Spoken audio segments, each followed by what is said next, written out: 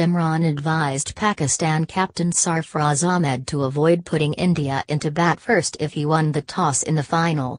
Former Pakistan World Cup winning captain Imran Khan, on Saturday, said Pakistan have a golden opportunity to avenge their first match defeat against India in the ICC Champions Trophy 2017 final. Pakistan started their Champions Trophy campaign by playing India on June 4 and suffered a 124-run defeat. Imran Khan also believes that Pakistan need to learn from the mistakes it made against India in that match.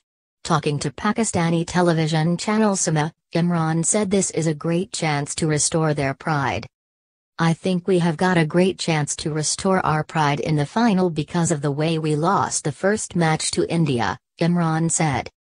It was humiliating how badly we lost that match and we can turn things around now, he added.